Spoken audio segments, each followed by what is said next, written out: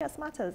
And with me I have two ladies from the Kenya Girl Guides Association. I will let them introduce themselves and then we'll talk about empowering young girls, the projects they have ongoing, and yes, msukume watoto wenu young towards these kind of projects that empower them and keep them busy.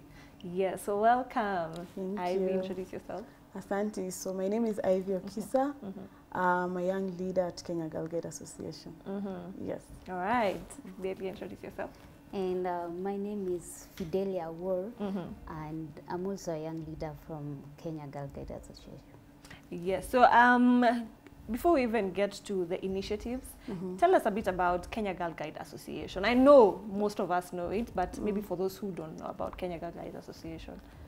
So Kenya Girl Guides Association is a girls-only movement. It's the largest in Kenya, and the world body is also the largest girls group in the world. That is WAGS. And we deal with empowering girls to exploit and realize their potential, and just create ways in which girls can make the world a better place. So anything to do with development of young women from as early age as 3 years old, all the way to infinity. Yes. Okay. So Kenya Girl Guides Association is not only a movement for me, in my mind, what I'm telling myself. Because I remember Girl Guides. Yes. They're the ones who were in, I think when you get to high school, it changes to Scout, right? No, it doesn't change. It's the same. Yeah, so we have different stages or age groups. We start with the rainbows, who are the youngest, below age 6. And then we come to brownies, who are in lower primary school. And then girl guides, who are in upper primary school. And then rangers, who are in high school. And then after high school, you get young leaders who wear that. And it keeps going to Bravo Guides, to Triple Guild. It does not have an end. Yes. All right, Fidelia. How long have you been in this movement, and maybe how has it impacted you as a person and as a young woman? So in the Girl Guide, I've been, now this is my 3rd year in girl guiding. I was a scout in primary, high school, and then when I got to my college, I got off the Girl Guide. So the Girl Guides were existing. So we are like, Girl Guides and Scoutings are different. So I had to shift to Girl Guide, but Scouts are our brothers. So we have different program with them, but we're just closer to them. So how it has impacted my life is like, Girl Guides, in Girl Guides we have these, we are being taught how to speak. We can face, like me, I couldn't stand You were shy. in front of people. I talk, and right now through the programs we have in college, but we are being sent to go and teach other young girls. So I just have that courage of facing people and standing in front of people and speaking to kids. Just it has impacted a lot in me. Yes. Yeah. So she talked about programs. Maybe share with us what kind of programs you have. So we have quite a number of them that are geared towards training girls on different things. For instance, we have one called Free Being Me, or ABC, that is Action on Body Confidence, that teaches girls to... Yes. That is one of the programs that she went under. Yes. That teaches girls to just accept who they are and be free in themselves, and accepting a standard of beauty that is not shown necessarily, but that everyone is unique and we are all beautiful in our own rights. We also have some that train on leadership. We want girls to start being leaders of themselves, of their community, before we even start wanting to be leaders of the world and all that. We also have one called YES, which is Youth Exchange South to South, that takes girls from Kenya to other countries to learn on other things and practices. And then they also come back to Kenya and also either share common practices that can improve the movement. Other than that, anything to do with environment, menstrual hygiene management, and so much more. Yes. Yes. All right. You as Ivy, how has the, being a Girl Guide impacted your life? As a young woman, as a leader? Yes. I will say it's given me purpose. Unlike her, I've been a Girl Guide for almost 19 years. Oh, wow. So you started from? I started way when I was young, I think around 6 years. So I've gone through all those stages and I've seen how that has helped me develop as a person holistically. I don't depend on maybe peer pressure or what is popping or what people are doing out there, but it has given me a sense of direction and purpose, and just wanting to do that for other girls is what has kept me in the movement. All right. So Fidelia, what are you doing currently in terms of, impacting and teaching these programs to younger women? And where are you doing that? Is it the universities, the secondary schools, or the primary schools? For the last program we had was about stop the violence, and we were going to schools, the primary schools, the young ones, and now I was facilitating a school in South B, and just that topic, stop the violence. I've just got to learn a lot from girls. The young girls face a lot at home, and when we were going through that program, teaching them, they were being open to talk to me.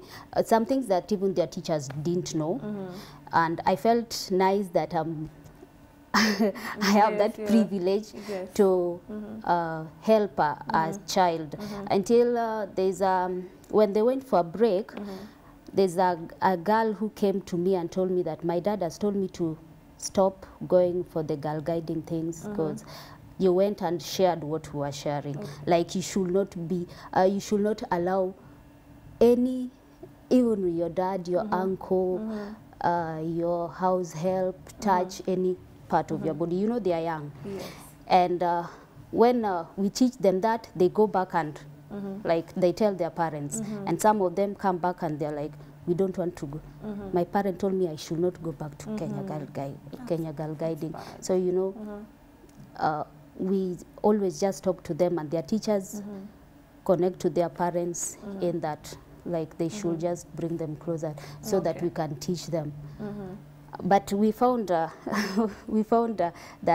I found out that they really face a lot in secret, yes, and they need to be spoken to, and someone to share with. And, so that it can be heavy, because these things you carry them all the way to your adulthood.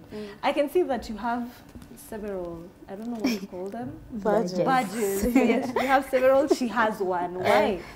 I think it depends with how I walk. She calls me a tourist because I'm not even based here. I'm based in Mombasa, but you'll find me going all over the places. So we, in Girl Guiding or Scouting as well, we normally earn badges with what we do or share badges with friends. So for instance, if I've experienced something with you and you want to exchange, it's a way of extending friendship and also acknowledging the things that you've done, because we're not being paid. It's not a job.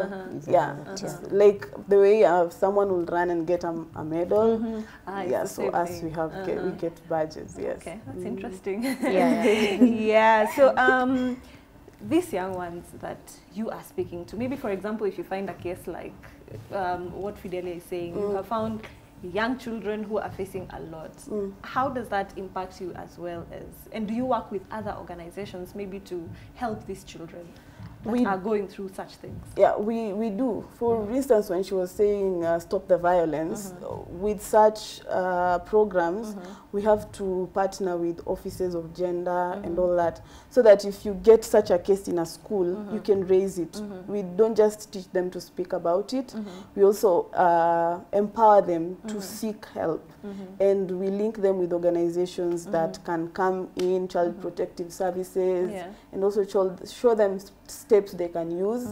For instance, in most schools nowadays, government schools, there's always someone assigned to such particular needs that can even help in the cases where parents are trying to interfere. Yes. Yeah, so it's not just telling them and then letting them hang. Yeah. The reason why our movement doesn't have an age limit or an expiration date is if we've recruited you to the movement, it's more beneficial if we keep you so that when it impacts you, you can also go back and impact other people. Yes, I know there's someone asking themselves, like me, if you have never, you know, you were not a scout, you were not, no, okay, sorry, I'm not a scout. Scout is the, you know, the boys, yes. So if you're not a Girl Guide from high school, primary school, campus, can you still join the movement? You can. At whatever age or stage, you're welcome to join. Yeah, for Kenya Girl Guide, just reach out via our webpage. That is www.kgga.co.ke, or any of our social medias, and someone will definitely get back to you. Or if your school does not have a unit, you can call us. The reason why we have young leaders is most of us are a link between the schools and the organization. Yes. What are some of the activities you have, you know, other than, you know, counseling, speaking to young ladies? What are some other activities that you have as a Kenya Girl Guides Association? Any activities. You know, one thing about Kenya Girl Guide or the movement itself is it's for very informal, from camps to whatever you want to organize as a group. We can decide to just go for a walk, either if it's a walk to create awareness or just a walk for leisure, picnics, sports events, cultural events, international exchanges, and the programs don't end. They have no infinity, and you can always create whichever you want. There's that freedom. Okay. Yeah. Fidelia, what are some of the challenges you've experienced as a young leader? You know, you've talked about having that privilege to speak to young children, you know, mentor them and help them be better people. Maybe you can give us the downside of doing what you do, keeping in mind that she said that you're not being paid. Yeah. So, like with the kids, you go to their schools, you want to request for a chance to speak to them. Maybe their head teachers are very strict. They don't give you that time. You call back to the office to tell them. The office are like, you fix, just talk to them. And you have to go through, because you have to go through with them with the program. And then sometimes also after taking through the kids through with the program, they see you as help. They want help from you. So like they will be coming to you, teacher, I don't have this. I can't be provided for. And you know, we are doing a volunteering job. So we cannot, like sometimes you cannot provide pads for everyone. Okay, pads are always being provided in schools, and some teachers don't give out.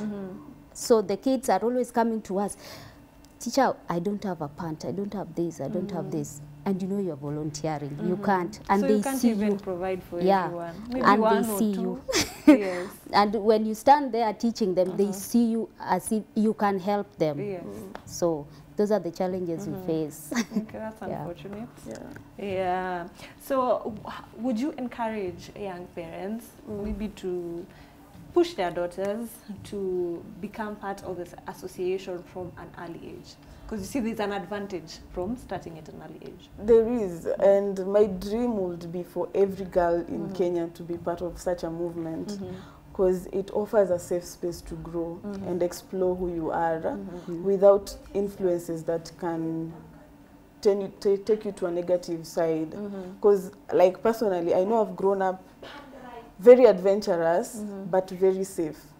And that will be an amazing thing for every little or young woman to go through.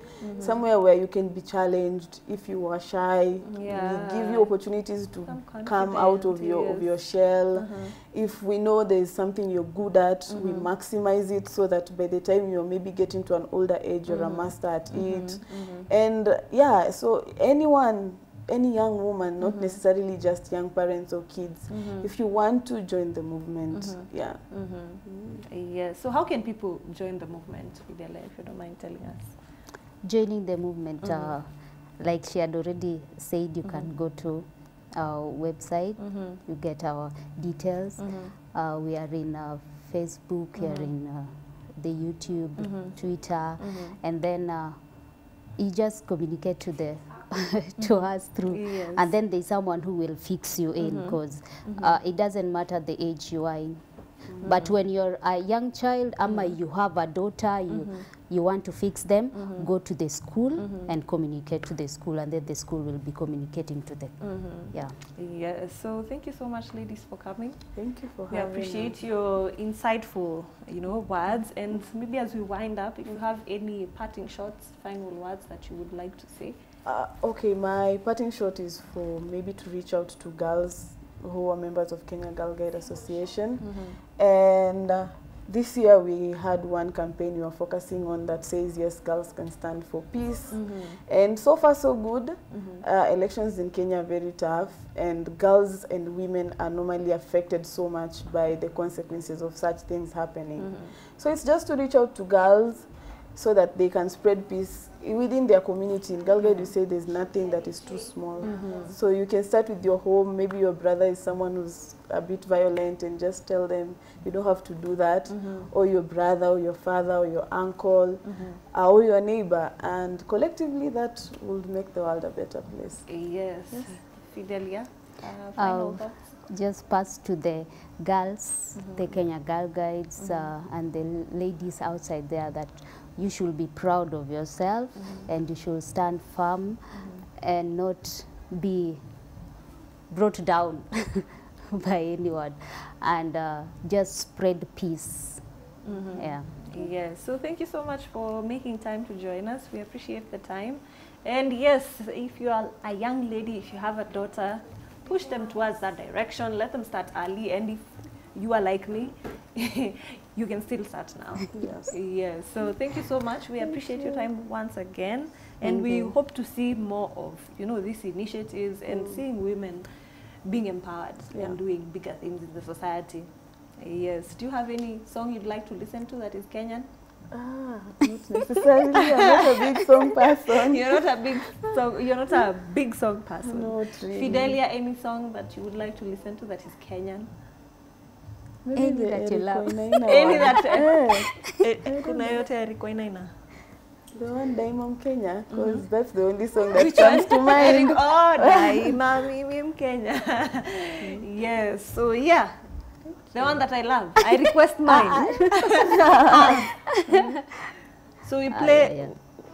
Okay. Yes. So yes, and remember our hit or miss track pale Twitter. So head over there, cast your vote. Najua leo mmetuangusha, but you can do better. We still have time, and we are coming back with the game. So right about now, let us listen to the request by our beautiful ladies, Eric Wainaina.